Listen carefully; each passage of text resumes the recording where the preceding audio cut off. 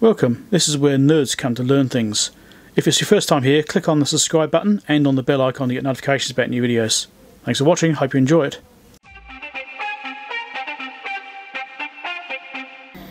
Right, I've got to do a repair on the bus here. The seam along the back is rusting. I've had to take one of the side panels off already. I've got to get the other one off. It's blowing out in there, I don't know if you can see it yet. Get in silhouette maybe.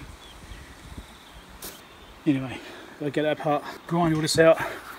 So it comes right down here, all along the gutter as well. Even though that bit there's got repaired previously, I didn't do it all the way along.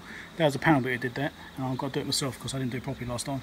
And there you go, that's what the other side looks like. You can see the rust has been running down here, the liquid. It's blown out here. This is the bit I got repaired previously. And all I did is actually just fill over the top of it, I think. Because you can see it's all blown back out. And all this has got to come off. And then it runs right on the seam, as you can see there. And there's the silhouette of where it's blown out underneath. So, and there you go, that's where it's blown out. This is pretty thick. So we'll see how we go. I hope I don't have to weld any bits in because that would be a bit inconvenient. But yeah, so it's right away across. So there's another seam like that towards the front, which I'm hoping doesn't go the same way. I've tried to make sure I've got sealant on and stuff like that in the past to try and protect them, but there's no guarantees that works. Right, so I started grinding this back, as you can see, and trying to expose what the actual problems are here. So it's blown up here. It's come off, it's actually like skinning. So I've got to try and grind this right back here. Over here is quite bad here as well, and it's like there's obviously going to be more of that across the roof there as well. But it's going to just keep on going until the rust there is gone. And this bit here was a bit which is repaired previously, and as you can see it's got a big hole there and a bit of filler in there still, so all this needs to be dug out properly and rust treated again. It doesn't extend very far, thankfully. It's only just up to here. So it's just this small area here and this seam. So I think it's actually not too bad. So once I fix all this other stuff, get that ground out, I'm basically going to flood this thing with rust killer and try and run it all down the seam, so it should run right down inside and that sort of stuff where the water's been going. Like up here as well. I might have to grind this back to get that right out there actually.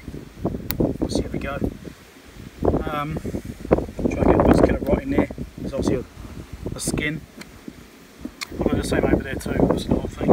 So it doesn't take too long so far, only about 10 minutes so far. So let's see how we go. Here's my little grinder, and this is the disc I was using on it. It's like an abrasive disc. You can see it's basically all gone now. Basically used it all. It's one of these things. Flick stripping disc, right? It worked really well. I wish I'd bought more of those. I bought one thinking that'd probably be enough, and no, it wasn't. I needed two. So I'm going to have to probably buy another one tomorrow and maybe strip the other gutter. The other gutter's not stripped yet, but I don't know if it's actually that bad. I think it might be okay. And also this is the stuff I was using for the rust proofing stuff. You don't put the rust proof back in the bottle. You never ever put it back in, because otherwise you ruin the whole bottle. And this is what I ended up using in the end. After my grinder ran out, it was a cordless drill with a wire brush, and I've gone through 2 batteries with that. And yeah, it's only barely done it. That's flat right now. I need to get another battery charged up. Alright, so you can see I've ground it all back. The whole roof line right across the top. And went back as far as I could until I got clean metal, no rust. And I can see I've already rust proofed it, or rust killed it. And I've traced it right down. You can see the seam is right down here. And this has had like a factory sealer in here. You can see it's like this. And I actually traced it all the way up the side. This is actually covered with sealer normally. And I just chased it all the way up until I got to good metal. Good metal stops about here somewhere. So I've just kept going because there's a seam right here as well, so it's like double seams. So I don't know if you can see that on camera or not, maybe you can. There's a seam there, and it's quite bad just here. And this bit here is all soaking wet still. So when I pulled all this off, I pulled that sealer up, it was all soaking wet. It was all wet inside here still, just sitting, and it's been sunny all day. And it's now like 4 o'clock in the afternoon, evening, we want to call it.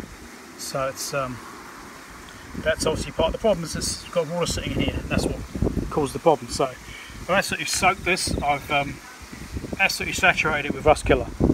basically poured it on, so anywhere where it's got a little hole or a gap, it should have run into it and hopefully followed the same path the water normally follows. And we've got some holes, so I've got the hole just here.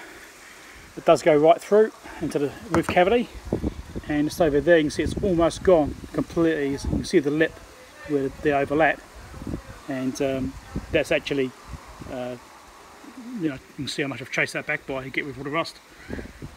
So yeah, quite a bit. So hopefully the rust killer will do its job and it'll be okay. This gutter here, this bit here I had repaired previously by a panel beater. They cut because it had a hole right through it. The whole thing just rotted out. And I told them to do the whole gutter, and they didn't. And I told them to do like from the whole thing all the way down. Whilst they had the window out, and they're going to put a new piece in, they should just put a new piece right across. And they didn't do that, and I just did that little piece. They didn't do what I told them, as it turned out. I didn't realise about a month later when I looked at it, I realised there's still rust up here. Wasn't happy about that. Anyway, this is why I'm doing it myself this time instead of giving it to them. So it's got a bit of rust just here, surface rust. It's probably got some underneath that sealer because it's got sealer inside this gutter as well. As you can see here, it's all sealer there, and I've dug it out. I dug it back to here, and that's where it started getting clean. That's where the rust started disappearing, is about there. So I've basically flooded all this with rust killer as well, and you know, used a wire brush on it and got all that right back. This bit here might be okay. I haven't gone back with the wire brush on that bit. I'm actually scared of what I'm going to find. I might find this is the lump of bog. I don't know. Yeah, I'm not taking it back to that panel beater.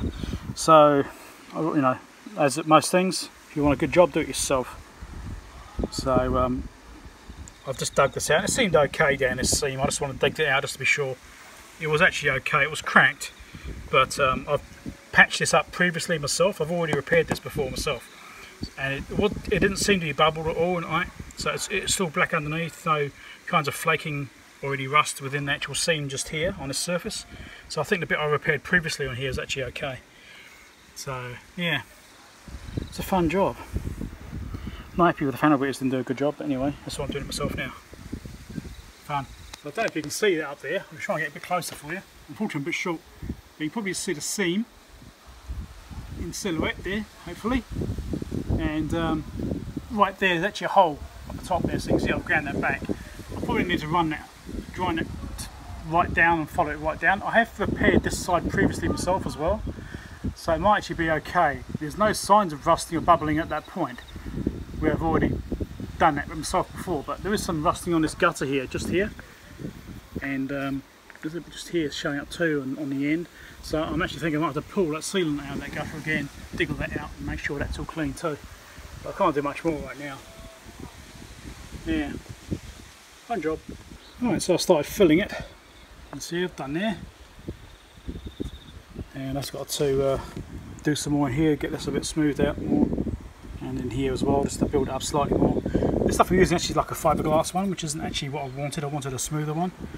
So this could be a bit of a pain to sand back, and it may not even come up that smooth in the end. So we'll see how we go with that. I might have to put another skim over the top, but anyway, I picked off the like the excess silicone over the sides of the join. I really only put the silicone there really to stop worrying about the rain coming in last night. It didn't rain in the end, thankfully. So actually basically just gone over that with the wire brush and taken the silicone back off again, most of it. But there's still some bits there which are filling some holes. But basically I'll rely on the filler to do the job now. Hope it does. So there we go. Sanded back and that part's painted. But unfortunately this bit here, it hasn't gone off yet. It's still soft. Also I didn't put enough hardener in it, so I might have to wait a day or so for this to go off. If it doesn't go off I might have to put another coat over it. But I did try sanding it, but it's just too soft. It's just clogging up the paper. And this bit here I've also got to paint over as well, which is some general little rust spots. I just sort of ran the brush over with the anti-rust stuff, so it's a bit messy now. It certainly needs fixing. But at least the main piece there is done. Nice thick coat of primer and of top coat. It's not a great finish. I had to rush it because I only had like a few hours to get this done. So it's not sanded back perfectly. I mean, you can still kind of see. Maybe you can see it on there, I don't know, but you can maybe see edges and stuff. But so it's not perfect. It's not as good as I normally like to do. But it's on top of the bus. It's going to be underneath the solar panel. No one's ever going to see it anyway, so it doesn't really matter. But I need to get this bit here nice. These sides have to be nice.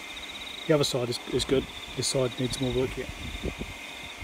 Alright, so I've sanded this back now. What I ended up doing, I waited a day, and it was still not quite hard. It was still slightly soft. So what I've done is I just put another layer of bog over the top. So the other stuff was hardening, but obviously I didn't put enough hardener in there, so it was a very slow process.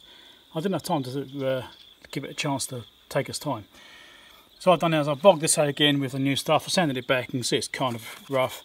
I'm going to sand it back a little bit more, I think, and then I'll clean it up with a bit of towel, get the dust off, and then I can put a primer over it and go from there. I've got this other stuff here to clean up.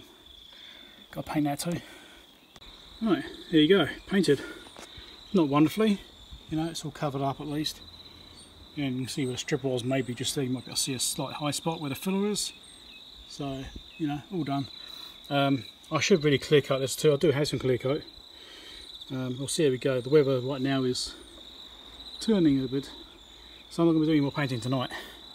Hopefully it doesn't rain, but it's fairly dry already. Should be okay. I painted over the bloody LED strip, but you know, I couldn't bother taking it off. I'll have that next time. Anyway, get in there.